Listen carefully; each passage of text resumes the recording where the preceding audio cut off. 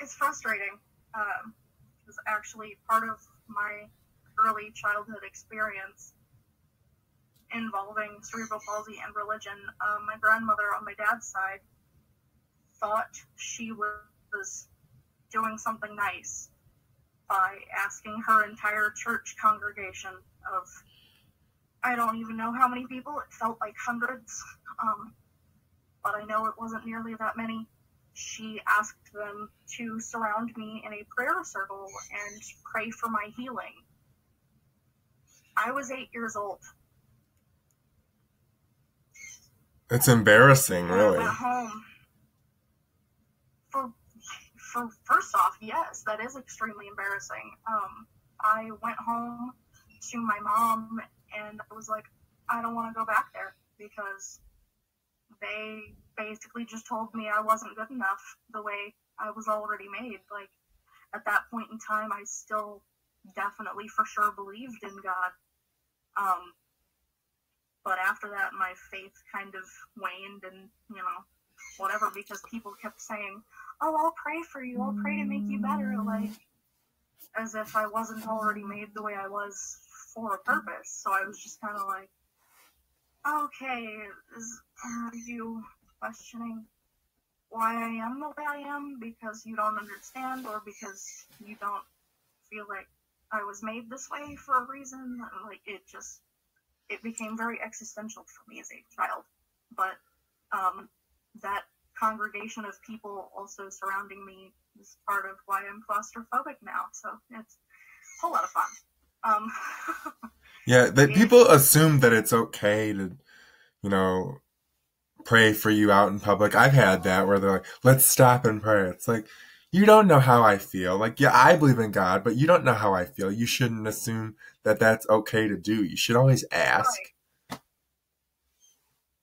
Like, I don't get offended when people ask to pray for me when I'm like, oh, I'm having some issues with my anxiety or my depression or, whatever mental illness is trying to bring me down or anything. I don't have a problem with people going, oh, I'll pray for you. I'll pray for you to find, something that helps you get better and this and that, whatever. I'm fine with that. But as soon as they start, oh, I'll pray for you and your cerebral palsy, I'm like, you don't.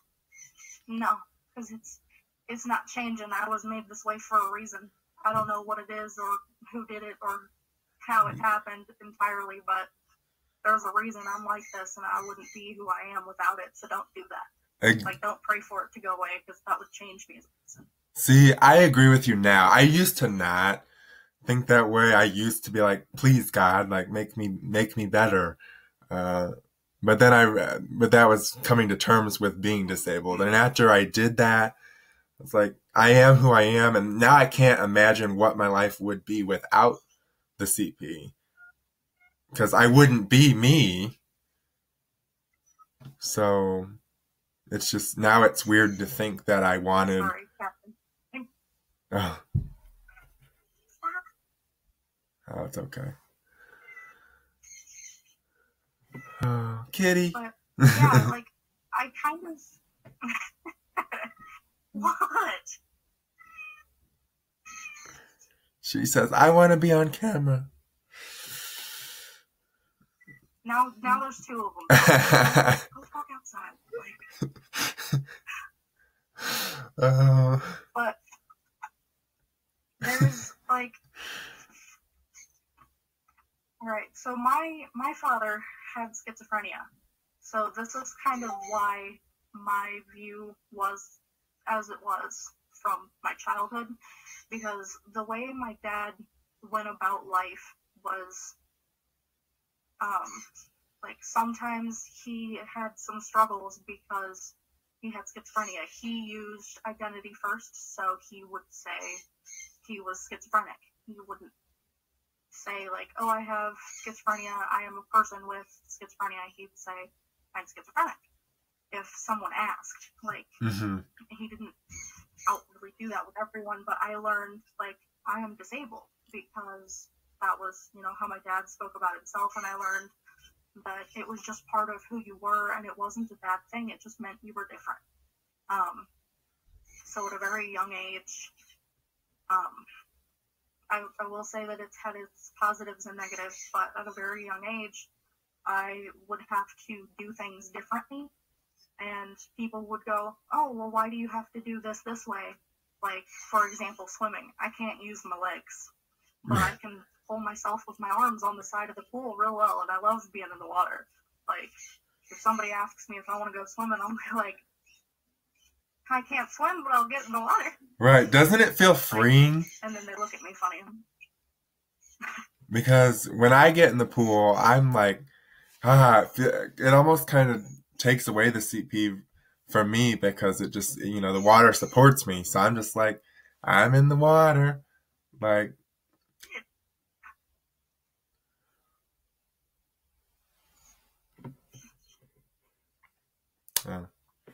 I hadn't actually thought about it as freeing before, actually. But yeah, it really kind of does because, okay, so it took me a really long time to figure out how to float. Don't judge me. Hey, no judgment here. This is no judgment. Like, it took me a ridiculously long period of time to figure out how to actually float. Like, I think I was 16 before I could do it well. Hey, but you can do it now. I still think that's fun. Well, right, but I think it's so funny because I would have people trying to tell me how to do it, and, like, my body wouldn't work that way, so I had to figure out how to do it on my own. Because, like, my mom was like, oh, just, like, put a bunch of air in your belly, and I would, and I'd just still be standing, and I'm like, that did nothing. Yeah. Like, thanks. So, like, I had to figure out how to relax my legs because with spastic diplegia, my muscles are always really tight. So, like, I had to figure out how to do that, but then also trust myself not to fall under when I was, like, floating. So it was a very interesting process. But as soon as I figured out how to do it, it was really, really fun for me, really freeing, and I actually took driver's ed in high school, and then after driver's ed, we had swim. So I was in the water, and I got made fun of by some of the high school girls that were like, why are you just pulling yourself along the side of the pool? Like, everybody can do that. And, like, so my teacher, oh, God love him, he goes, you know what? I'm not going to deal with that. So the next day in swim class, he had everybody do it for the whole class. Nice. Bravo to that teacher. Like, he had everybody do it. Right? Yes. Like, and by the end of the class, all of those girls were like, I don't know how you do this all the time. I'm like, it's the only thing I can do. So my arms got strong. Yeah. Because they were just like, everything hurts. I don't want to do this. So it was just really, really interesting because he told them they couldn't move their legs. They had to just arm over arm like they were rope climbing. Mm-hmm. Couldn't do anything with their legs, though, to hold on and, like, all of that. So it was really cool to have that happen just because it puts into perspective, like, hey, not everybody can do the same things, but if you try it and you've never done it before, then you're going to be like, like, oh my God. That's why I love that, because I wish more people could understand. Yeah. Yeah. Like, I think that's kind of why I love Jimmy and Timmy in South Park so much, because, like, they make fun of disability, sure, but they're also like, look, they're real people. They're getting into real situations. Like, there is actually an episode that talks about the Special Olympics. And yes, of course, Eric Cartman is doing something stupid to get himself in trouble, and he's being a terrible person, but that's him. That's his character. Mm-hmm. And Jimmy, they talk about Jimmy doing steroids, like real things that people might get into in, like, real sports. They make it true to life in whatever way they can, but they're still making fun of it, and it's just, I just love it so much. People can tell me all they want that South Park is terrible, and yes, I know it's terrible. Some of their episodes have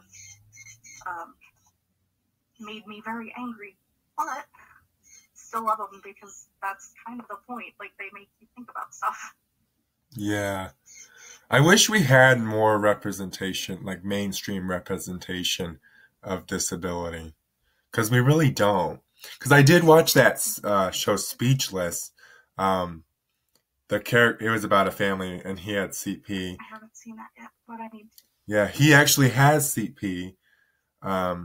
In the show, he has to use the voice over, but he can actually talk in real life. But that show got canceled, so there's one show that's gone, and I don't really know, besides South Park, of any shows that really tackle disability like that. So, yeah. Not that I can think of, anyway. I know the deaf community is shown in a couple of things, but not very many either.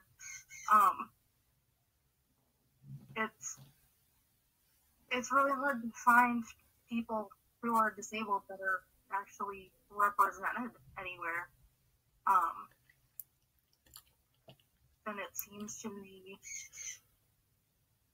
almost taboo to like have anybody with disabilities anywhere involved.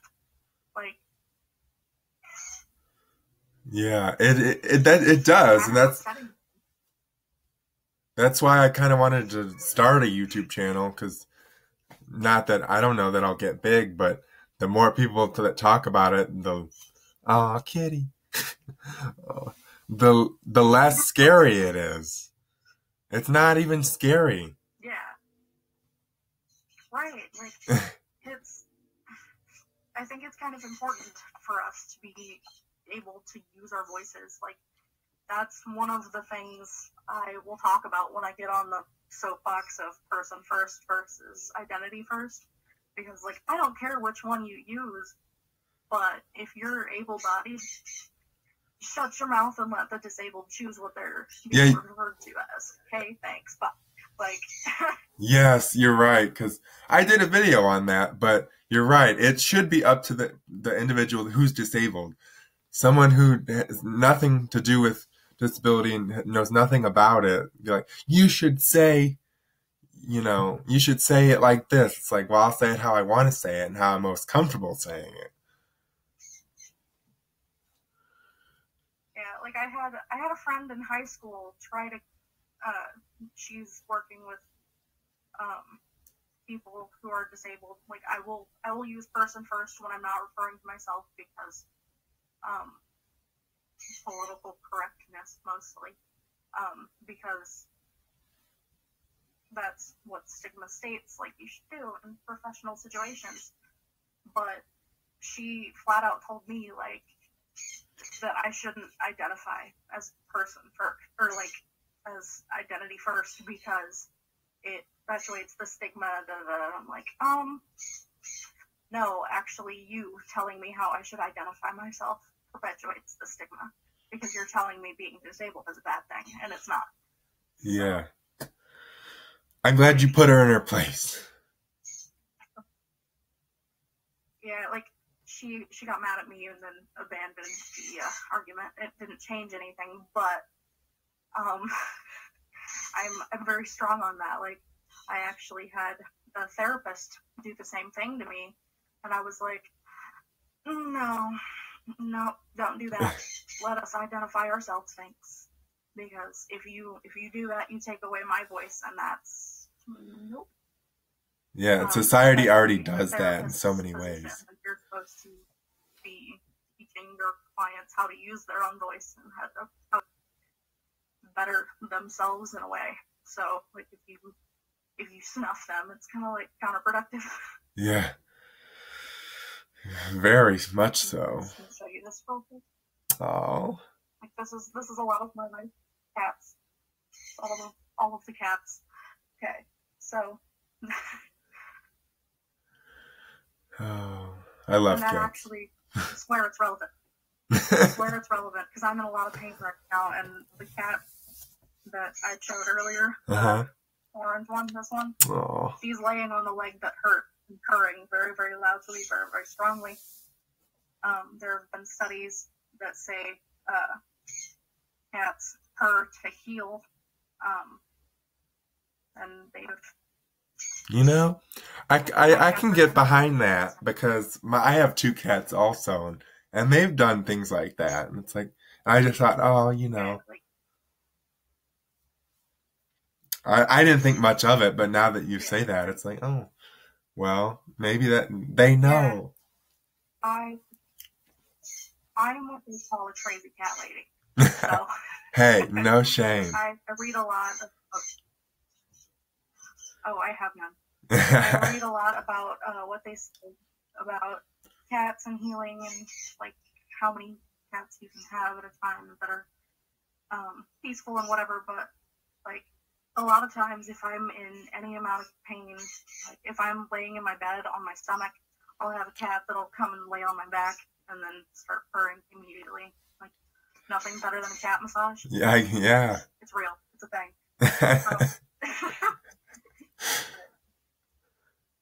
They help a lot more than I think even they think they do sometimes. But yeah, animals, man. They're more than just pets. Oh, yeah. Pain management. Especially for people with surface stuff. Yeah. Like, I've recently had people kind of sell me a little bit. What? Same cat that was just on my leg a little bit panicked because I touched her. Oh. She's something else. But I've had experience recently with people kind of selling me short a little bit. In my place of employment. Oh. Yeah. Yeah. So it's kind of frustrating. Like, I can't necessarily call it discrimination because what I was trying to do was be useful to more than 2 rooms right now because due to my current physical health, I can only go into the 3-year-old room and the 4-year-old room. But to go into the school-age room, you have to be able to drive the bus. Well, I pitched, like, if I get my license here soon, could I, like, bring my hand controls in and drive the bus? And they were like, well, we don't need any more people to drive the bus because we have 10 and only 4 of them do it regularly, blah, blah, blah. I'm like, that's fine, but what if one of those people is sick? And, you know. Yeah, they're just not, seems like they're just not giving you the opportunity to, like, that would be an option if you got your license. Yeah, like we could do that. Like they we even told me, like, they have to really want the people that they get to drive the buses to drive the buses. And basically they told me I wasn't worth that effort, and I was on the, like, bottom of the list to call for people to come in when somebody's out sick anyway. So wow. it's kind of upsetting, and yeah. What a like a self-confidence crusher. Like you're an employee, but like you're at the bottom, okay? But continue to work for us. Like that, the director said that word for word too, and I was like, okay, like, is this your choice or the owner's choice or like what? Because that just sounds like a bunch of... It's just frustrating you. Wow. I mean, that pisses me off. But it's discrimination, but it's not discrimination that I would ever win a case for because they have a valid reason, because they have too many bus drivers already and whatever else. And yeah, that's just excuses hiding behind. Yeah, but they have, I'm sure they have paperwork somewhere that proves all of that, but still, it's like something that frustrates me. So, like, I'm looking for a different job currently, and hopefully I will have some luck with that. more, but like Well, that's one of the things. I'm gonna say I'm gonna be laid off here next week, so I'll be doing the Yay! same. Yeah. So Where are you working at? I work at I'm not gonna make. I work with people with traumatic brain injuries. I'm the vocational assistant currently, which I help them do like pre-job skills and like getting comfortable doing interviews, resumes, stuff like that. But the I funding is tight because they're not for profit. So my grant that was supporting my position is done, and now we're running. They're running like they can't really support me. So no bad blood, but it's like that sucks. Like it's not quite discrimination, I guess, but it feels a little like it.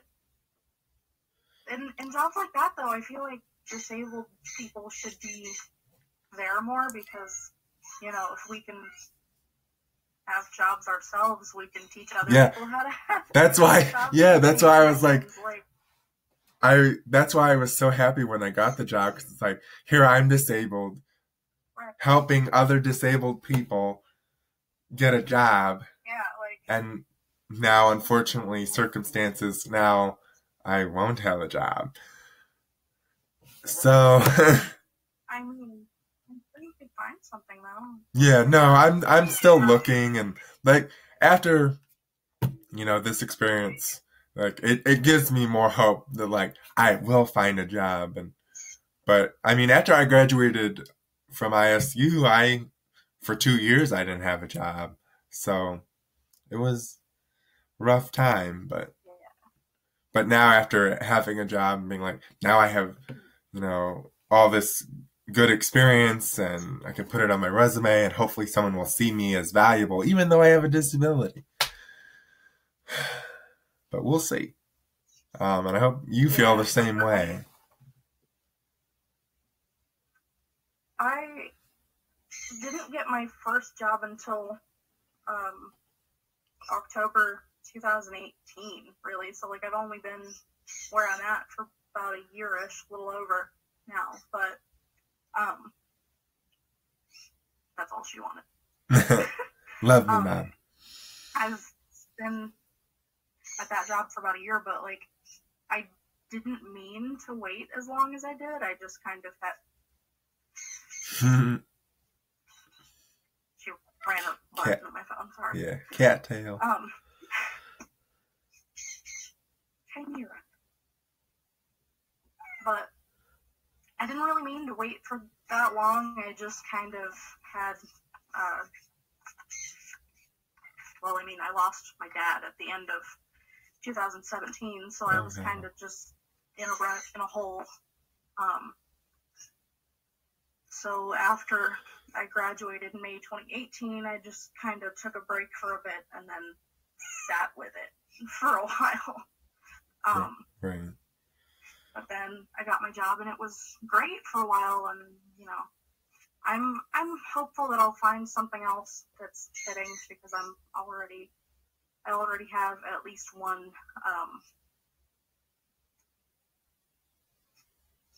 location that I'm speaking with now. So well, that's good. Hopefully they'll still want me after they meet me.